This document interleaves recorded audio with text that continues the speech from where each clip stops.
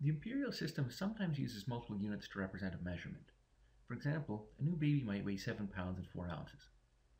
Fractions are also commonly used with the imperial system. For example, a length can be stated as 5.5 inches. Both using multiple units and using fractions can make calculations more complicated. Let's look at an example that uses both multiple units and fractions.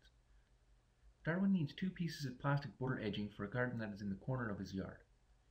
If one side of the garden is 12 feet 7 and 5/8 inches, and the other is 5 feet 9 and 3/4 inches, how much border edging is required?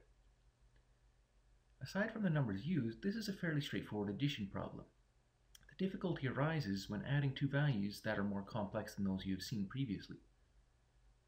This video demonstrates 2 methods for adding these numbers. The first method involves adding the feet separately from the inches.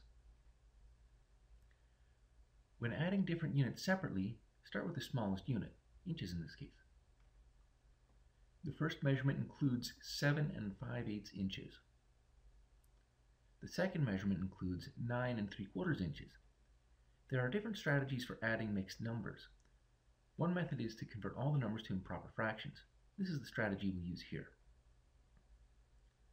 Recall that you can multiply the whole number by the denominator and add the numerator to determine the new numerator of the improper fraction. 7 times 8 plus 5 is 61, so the first improper fraction is 61/8. 9 times 4 plus 3 is 39, so the second improper fraction is 39/4. Before adding these values, the 2 denominators must be made the same.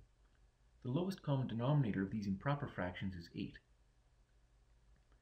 The second fraction can be multiplied by 2 divided by 2 to make both denominators the same. Now that both denominators are the same, we can add the numerators. So altogether there are 139/8 inches. This can be simplified to 17 and 3/8 inches by dividing 139 by 8 to get 17 and 3/8 inches. This measurement is larger than 12 inches or 1 foot. We can replace 12 inches with 1 foot. The total measurement is now 1 foot 5 and 3/8 inches. Now that we've added the inches, we'll add the feet measurements to get our total. The first measurement included 12 feet, the second measurement included 5 feet, and we have 1 foot 5 and 3/8 inches from our previous calculation. Adding these together gives 18 feet 5 and 3/8 inches. So Darwin needs a total of 18 feet 5 and 3/8 inches of border edging. A second strategy for adding values that include multiple units is to convert every measurement to a single common unit. 12 feet can be converted to inches by multiplying by 12 inches per foot. The foot units reduce and leave us with the equivalent 144 inches. Add this to the remaining part of the measurement, 7 and 5/8 inches.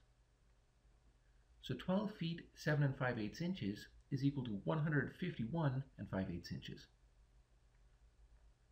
Similarly, 5 feet is equal to 60 inches. Add this to the remaining part of the measurement, 9 and 3/4 inches. 5 feet 9 and 3/4 inches is equal to 69 and 3/4 inches. Now that both measurements are represented using inches, we can add them. As in the earlier example, 3/4 can be converted to 6/8 by finding the lowest common denominator of 8. Adding these values gives 220 and 11/8 inches. We can remove the improper fraction by subtracting 8/8 and adding 1 inch to the measurement. 221 and 3/8 inches of plastic border edging is required.